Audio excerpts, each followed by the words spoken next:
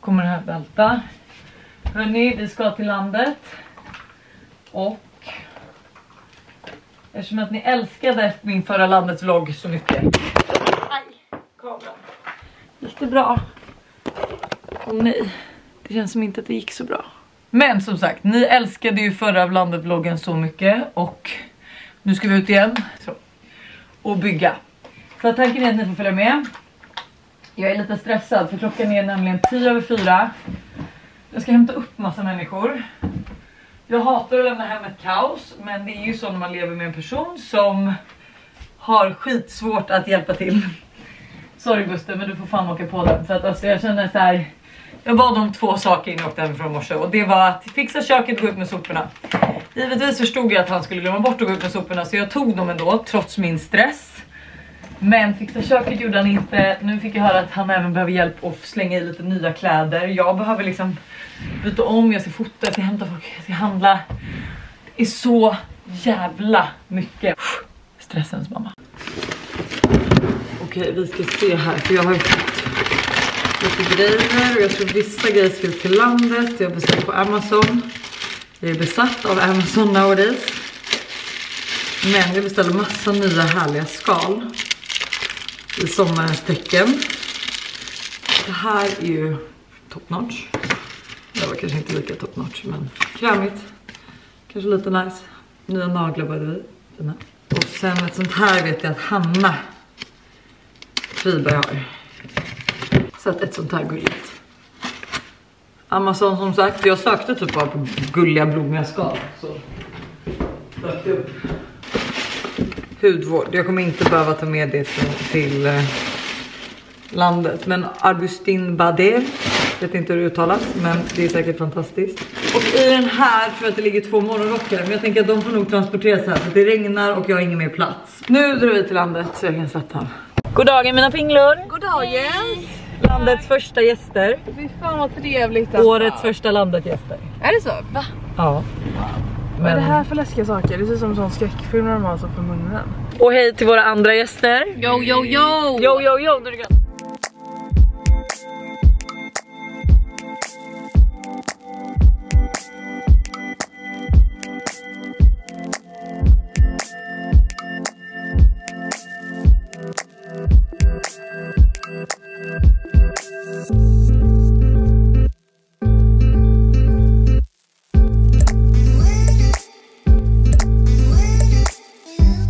Nej, jag säger det. What time is it? It's Landet time!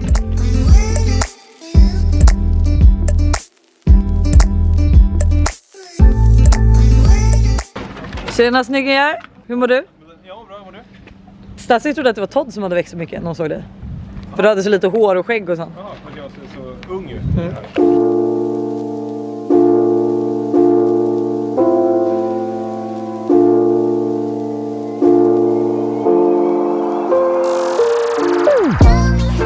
Nu är bilen avpackad. Vi har fått med alla grejer.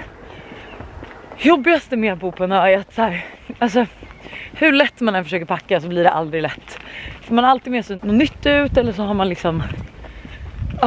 det bara blir inte lätt helt enkelt. Så nu är hela båten fylld och det är mat och allting. Det som är så bra då är ju nu att så här, nu ska ju inte vi vara på fastlandet förrän på måndag. Man bara det är 3 dagar typ. Men... det är så befriande att så här, vi kommer inte kunna, vi har liksom, vi behöver inte göra någonting för en måndag. Alltså förstår ni hur fantastiskt det är? Nu är klockan 19:30. Åh gud, jag måste hinna hem innan mina barn ska sova. Jag har inte träffat dem sen i morse och då var de ju inte något värde, höll jag på att säga. Råkar.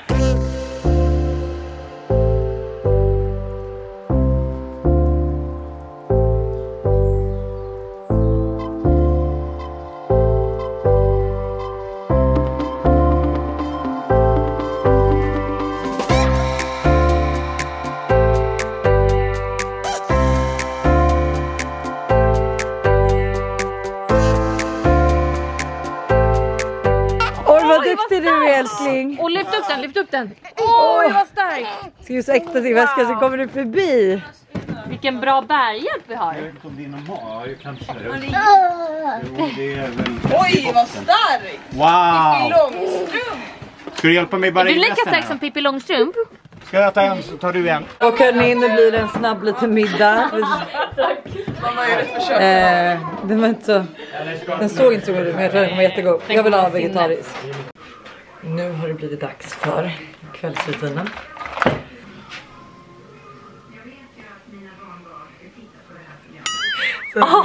Jävlar. Men jag glömde min foreo. Och den tycker jag är så trevlig att ha på landet, för då vet man ju verkligen om man blir ren. Ja, det är därför jag stod nu ganska länge för att... Fan vad ledsen jag blir. Vet du vad just så jag kom på att den kan vara? Jag är jätteglad. Bland dina sexleksaker. Nej.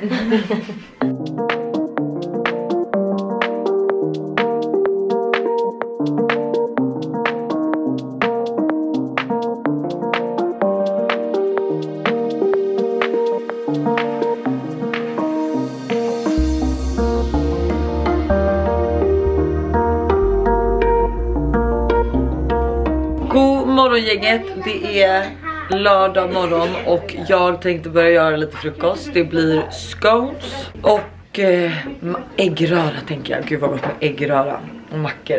Och sen ska vi sätta igång och bygga och måla och fixa och dona. Kommer alltid en Ja, alltså det var precis som Nicky sa, att det är alltid, det är varje år är det samma sak. Ja. Det som jag är mest ledsen över är att min svärfar är ju den som betalar oftast. Ja, men han gör ju det, och det är liksom, även om det är jag, alltså du vet, jag bjuder in till en middag, du vet, för att fira Buster. Ja, men det är fint av honom. Men han gillar att betala, säger vi. Han kanske inte gillar det, men han blir illa tvungen. Jag har alltså beställt ett nytt kök då som han har fått betala. Och det är så äckligt. Men då fick jag höra av Buster att det här köket kommer inte komma upp innan midsommar. Och då kände jag mest att så här, men nu rappar vi på det här bygget så att huset blir klart så att vi hinner få ett nytt kök till midsommar.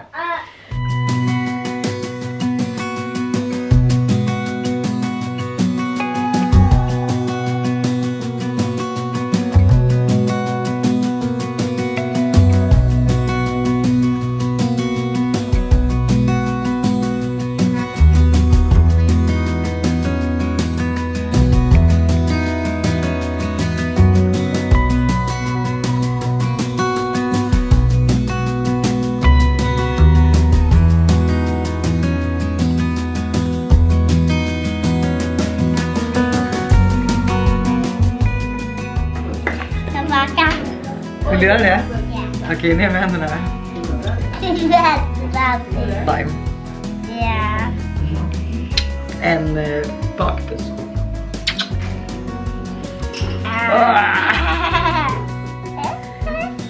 Oj. Vi dappar den igen. Här får jag baka.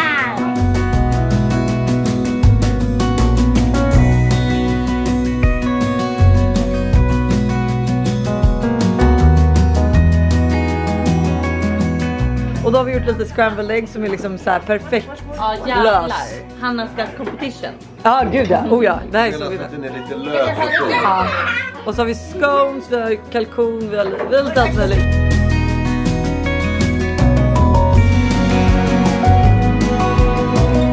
Okej, så här grävs det och byggs det för en ny stuga. Gud vad liten den ser ut att vara dock. Ja. Den blir inte större än så här. Den här bygger du från grunden liksom. Är det här typ Busters takeover på how to build a house in 20 days maybe?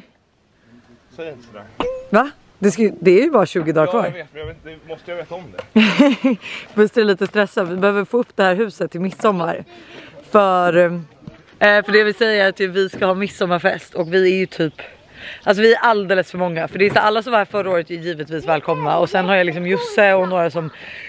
inte är här och jobbar bara för att... Ja, för att platsa in på midsommar. Men, ja, så vi har inte så många sängplatser. Så vi behöver liksom bygga en ny stuga för att få plats med alla. Så det är 8 sängplatser som fattas. Well, miss, I guess I'll be on my way now. You just give me a...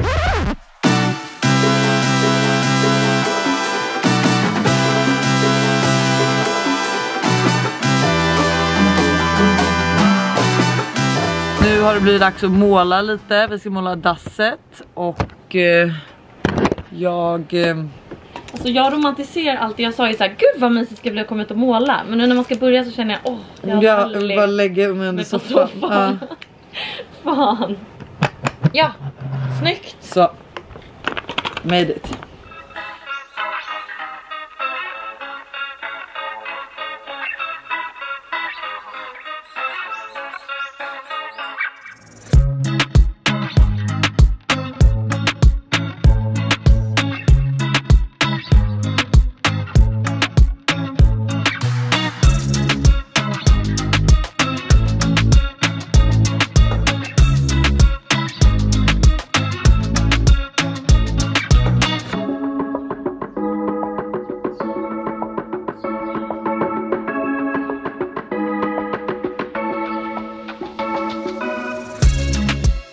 Vi har ett efterresultat, men det är en grej jag insett. Alltså jag gillar att liksom göra saker, måla och sånt, det är kul. Men det här att förbereda inför något, det är ju så fruktansvärt tråkigt. Och att så här, ha rätt, vet man vad, jag har precis gjort mina naglar och värt. Jag har ju målat färg över hela mig. Jag har målat, den här är, jag vet inte om det syns, men den här är ju liksom förstörd. Jag måste stå och skrubba, det här är ju barnens stol som jag då har stått på. Och den är ju då också helt målarfärglig. Och vi har spilt så mycket på golv. Och det är så, jag har spilt på Josse i håret. Och det är liksom, det är bara så, jag är inte så bra på det här med att måla försiktigt. Och mina damer och herrar, här har vi slutresultatet. Alltså, det är lite vitare i taket. Framförallt är det mycket fräschare. Jag har målat om den där. Det enda tråkiga var att jag visste liksom inte att, jag tänkte inte på att den här skulle synas. Och det här ser ju så jävla tråkigt ut. Så att den måste ju bytas ut. Vi kan inte ha svart pelare där. Eller så får jag helt enkelt typ måla den. För att om den är vit kommer det se mycket trevligare ut. Men så blev det. Och nu hörni, efter hårt slit och jobb, så är det dags för den efterlängtade innan middagbastun. Och jag är så taggad. Alltså jag är så taggad. Det är liksom, det luktar landet, det luktar sommar. Vi ska äta wok ikväll. Alltså det här är som bara så här en försmak på hur hela sommaren kommer vara.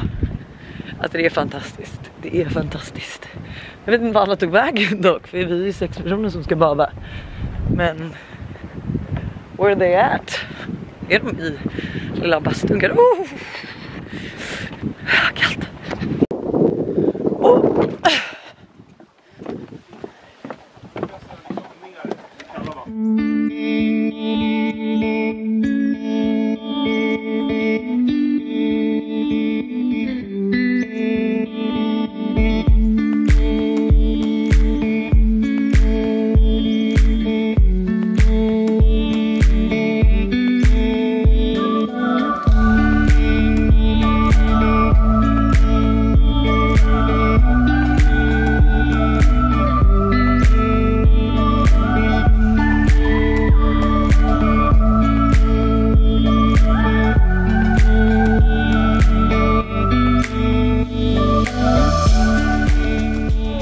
Efter bastu är det dags för middag och bastu är mok. Och här har vi då matkön.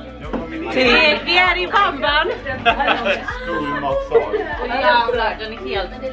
Det är jättekul. Det är den godaste salongen.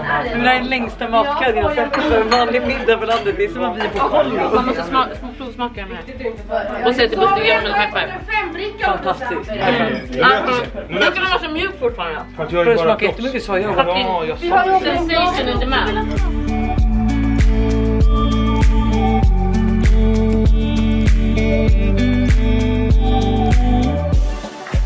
Det är en ny dag. Och Tintin, du ska ge en lapp till Moa när hon kommer ner.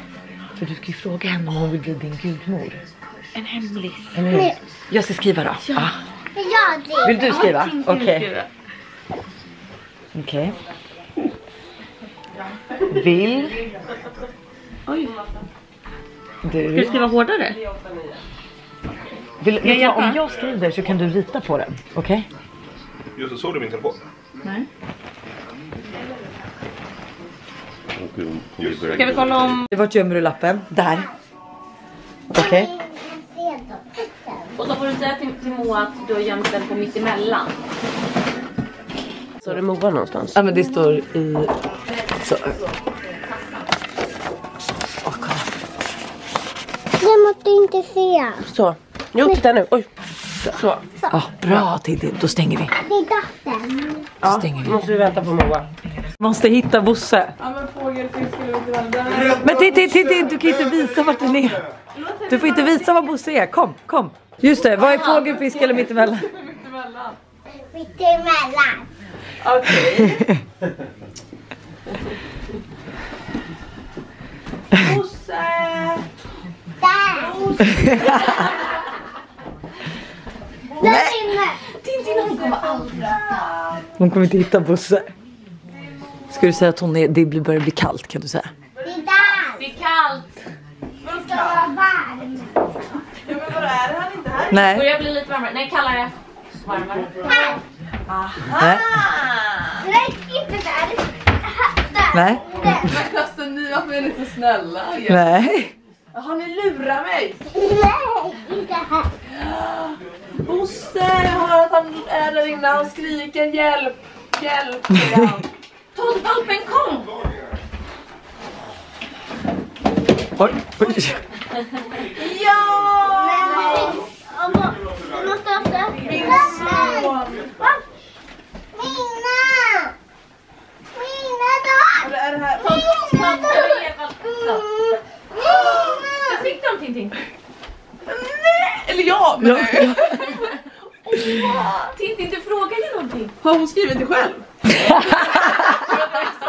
Du sa det, hon kommer tro. Hon kan inte skriva. Ja. Och nu är det dags för ytterligare en Landet frukost. Scones, äggröra, en hund. En hund! Hallå hunden! Hej, vad heter du? Pluto. Hur många av era barn leker hund? Och hunden verkar som att han kan klättra. Det är så busig. Åh nej! Titta här är din leksak. 1, 2, 3. Ta den då, kom då. Duktig bomber. Så, yes, nu kopplar jag på kopplet. Luring. Oj! Oj! Apport säger man.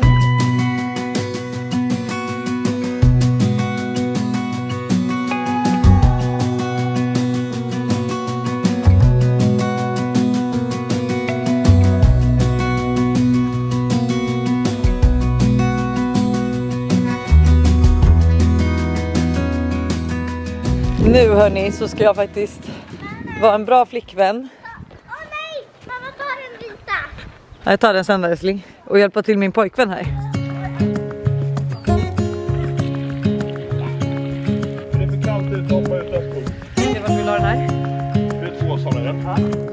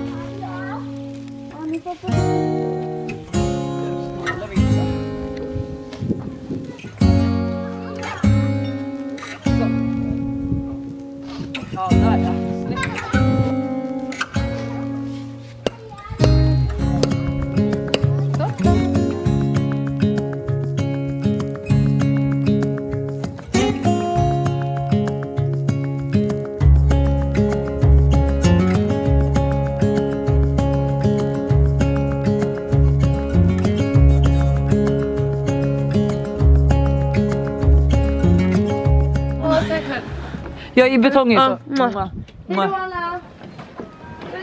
Kram. Åker du på här min? Ja. Jag kan skynda. Den går typ om vi... Ja men ni hinner. Glöm inte min gröna keps och lite. Nej. Oj men Josse drar ner byxorna. Okej, hejdå. Nu känns det som att ni kritiserar mitt jobb. Du har inte borstat det. Men jag tyckte det blev fint annars, det är ju fin färg. Men försvinner inte allt nu? Nej. Ja, här försvann allt och här har allt försvunnit. Känner du dig stolt över din murning? Ja. Vadå, jag tycker den är fin. Alltså den är ju fin färg. Ja, den blir annorlunda när den torkar. Men det blir som där under. Men jag tycker den är jättefin. Vad tycker du, Nicky? Ja. Ja. Så jag förstår inte varför jag såg bara de hånade mig här ute inifrån. Nu ramlar det av. Där uppe. Ah. Jag tycker de är taskiga. Alltså här står man och liksom sliter järnet för att... Jag såg också hela ditt kroppsspråk. När du hade börjat gjort drag så var det så här. Varför började jag med det här? Nu ska vi åka till Sandhamn eller? Först äta hamburgare. Det är kallt, jag går in. Efter hårt jobb så står nu Buster och Karl ner och badar. Svärmor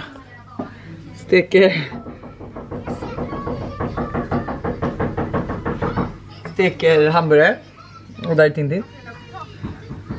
Det ser jättegott ut. Och så håller Demi på att göra någon form av cheesesås. Plastsås. Och ja, nu kom killarna och nu är det hamburgerdags. Ja. Alltså jag är så taggad. Ny människa? Ja, nej.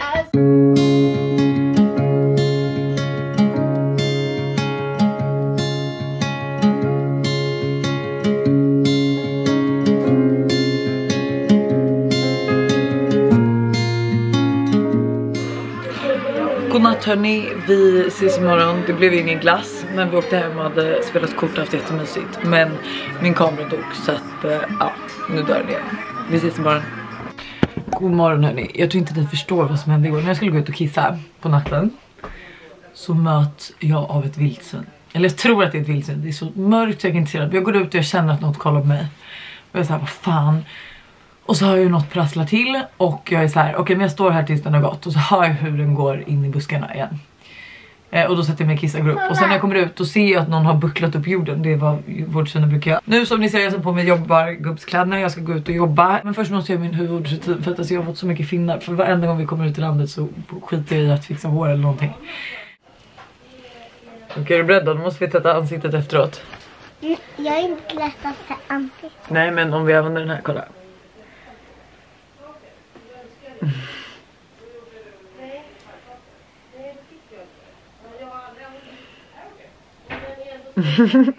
Tvättar vi mitt ansikte? Ja, med den här. Man kan använda baksidan på den också.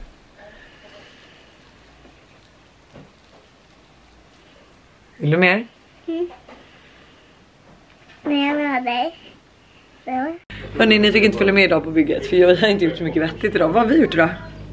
Vi har risat.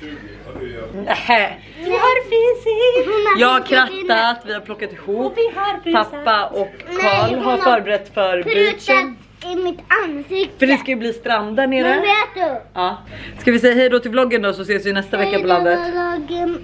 På landet. Ja, ska vi bygga mer då? Ska du hjälpa pappa jättemycket? Oj, titta där. Ja, vadå där? Huset är inte färdigt, men det blir nästa vecka. Ciao, ciao!